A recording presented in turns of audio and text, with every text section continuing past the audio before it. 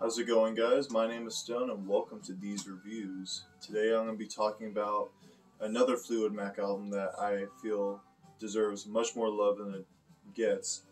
I think it's their band's fifth studio album, if you don't count Blues Jam, but that is Future Games. I'll show you up close without the glare, just because I like to keep the shrink wrap on. But this is a recent pressing I got of it online. It's John McVie, I guess, or the Penguin filling in for him. But yeah, Future Games. This is the first album to feature Bob Welch on lead vocals and guitar, and the first album to officially have Christine McVie as a member, which she was featured on Kiln House, and obviously I think has been with the band at one point or another till Mr. Wonderful. But yeah, Future Games really took me by storm when I first heard this record.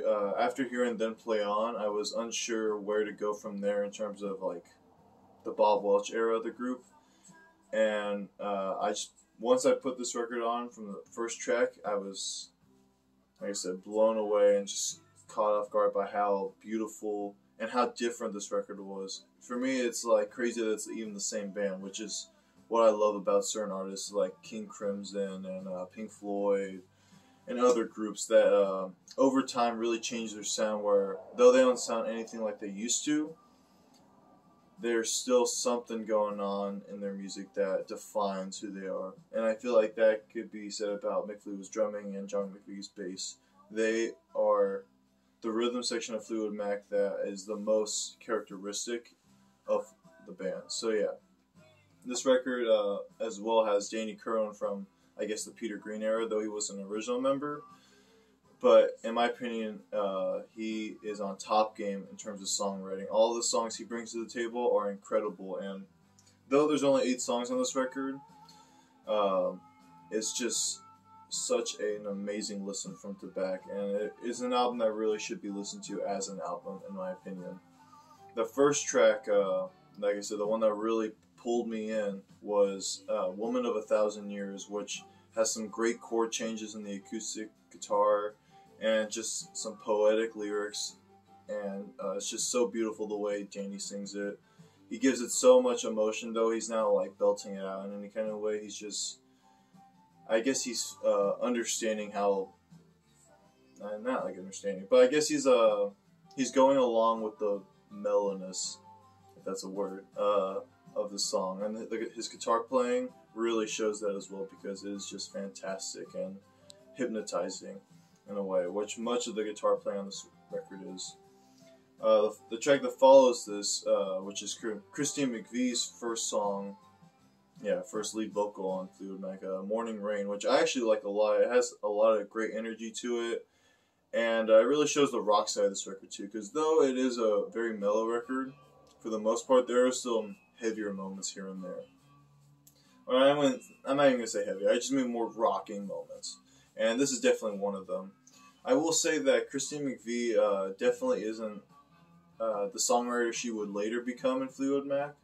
So I don't think these are not any of her best stuff by far, but it's still really good and I can still appreciate it, especially Morning Rain. Then this is followed by What a Shame, which is most notably, I ain't gonna say notably because it's not known, but interesting fact about it is that they only recorded this song, which is like a 2-minute instrumental, just because their record label refused to have an album with only 7 songs on it.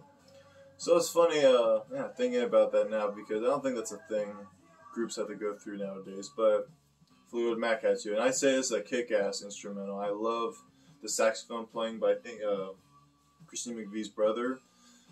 Let's see, it says on the back. Yeah, John Perfect. Yeah. If you didn't know, her last name was Perfect as well. But yeah, I absolutely love this song. I like to think of it as a little, like I said, interlude or a little break from all of the mellowness that this record has. And I guess it really, I wouldn't say it prepares you for the title track, but it's certainly a curveball, which I kind of like. And I think it's a really good song, and I love the drumming on it. But this follows up. Sorry, I got my words mixed up. This is followed by the closer inside one, which is probably for me, top 3 Fleetwood Mac songs, or at least definitely my favorite Bob Welch song, which is Future Games, the title track. And this song, wow, I would not be surprised if this is my most played song this year.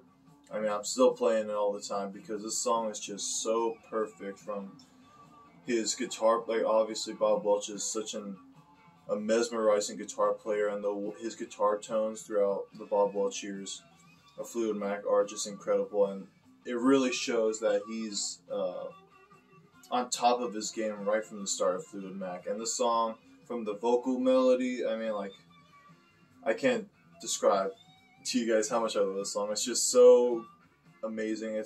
You have to check out for yourself. It is a lengthy song. It's 8 minutes, but it's just so ethereal and just so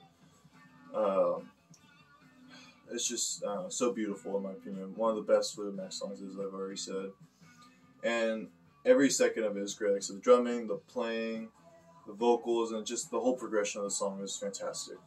So if you had to check out one song on this record, I think I say that sometimes, check out that one. But side 2 starts with another amazing track that I've grown to love as much, and I would say like a top 10 Fleetwood Mac song, in my opinion, is Sands of Time, which is another Danny Kerwin track.